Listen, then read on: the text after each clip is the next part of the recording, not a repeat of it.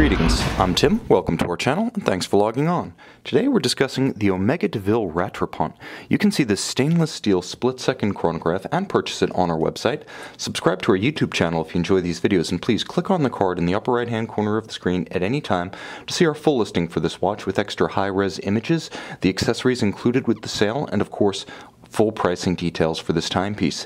Now you can see on my wrist 6 1/3 inches, 16 centimeters in circumference. This watch is kind of an example of what happens when worlds collide.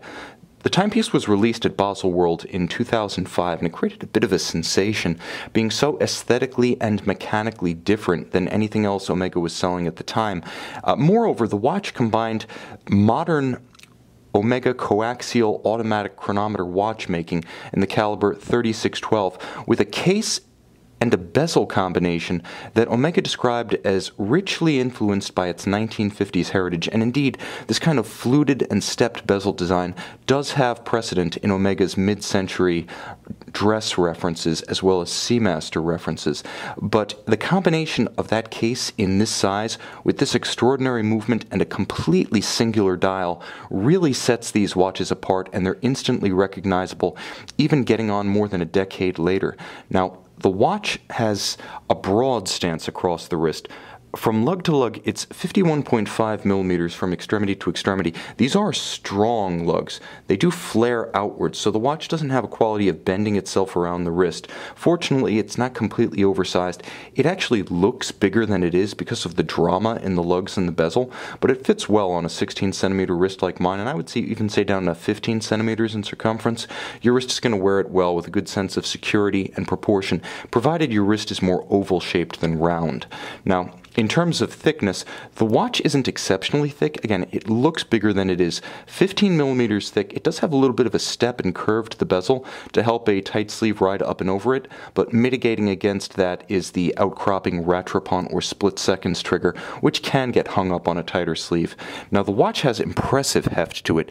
The case is deep. The lugs are large, and of course, the watch is paired with a full twin trigger deployant. More on that in a moment, but you can see due to the depth of the case and lugs, the watch is hefty, and this in spite of a display case back. Now, the strap is very substantial. You can see how dramatically bolstered it is as it approaches the lugs. With a sheer cut to the flank, you get a great sense of the cross-section of that immense black rectangular scale monotone stitch alligator leather strap.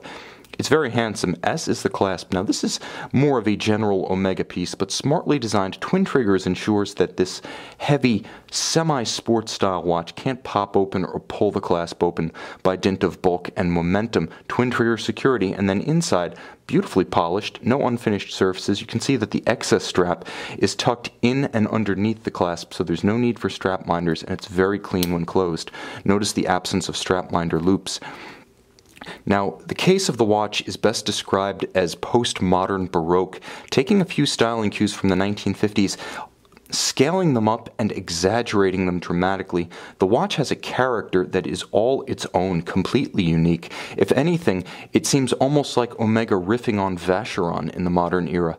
Now, the dial is one of several originally released with this reference, the Rattrapante originally featuring silver, black, and a special ruthenium dial, all extremely fetching. This is the sportiest of the three, featuring the classic tritone of black, silver, and shocks of red periodically applied.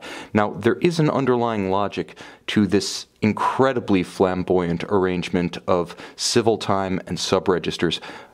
This was one of the first applications of a triple date, and believe it or not, Omega did have a functional rationale for it, the idea being that if the minute hand did extend over the date, by seeing the preceding and succeeding date, you would know what day it is, even if the primary date were blocked. Now, in terms of the sub-registers, there's a lot going on. First of all, tonally, they dramatically changed the appearance of the dial, getting pretty close to a 1-to-1 ratio of silver and black.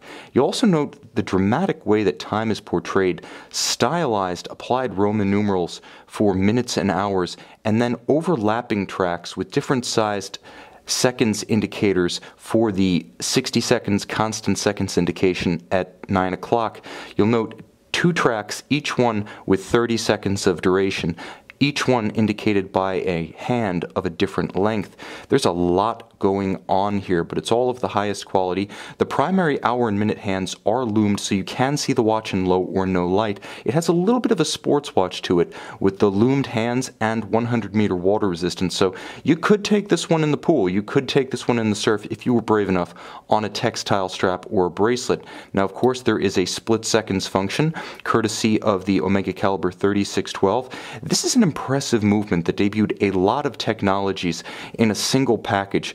Double column wheel, vertical clutch engagement, so the column wheel for crisp actuation, the vertical clutch for smooth actuation. So the column wheel is what you hear and feel. The vertical clutch makes the motion of the hands on the dial smooth. They don't jump when you start, they don't stagger when you stop, they reset precisely to the index at 12. Now there's more going on besides the twin column wheels here. There is a free sprung balance operating at 4 Hertz. It is a coaxial escapement. It is a chronometer grade movement. It does have automatic winding, and though it's based on the Frederic Piguet 1286. Nevertheless, it is finished in unique Omega fashion, and again, free sprung with a 4 Hertz balance. It's a little bit different than the base caliber. It also has a little bit more power reserve than the base caliber, 52 hours versus the original 40. This is a lot of content. Add a quick set date and hacking or stop seconds, and this timepiece is best described as a lot of style, a lot of nuance, a lot of dial detail, and a lot of watchmaking chops inside the case. You can see and you can buy this extraordinary Omega DeVille Rattrapante on our website.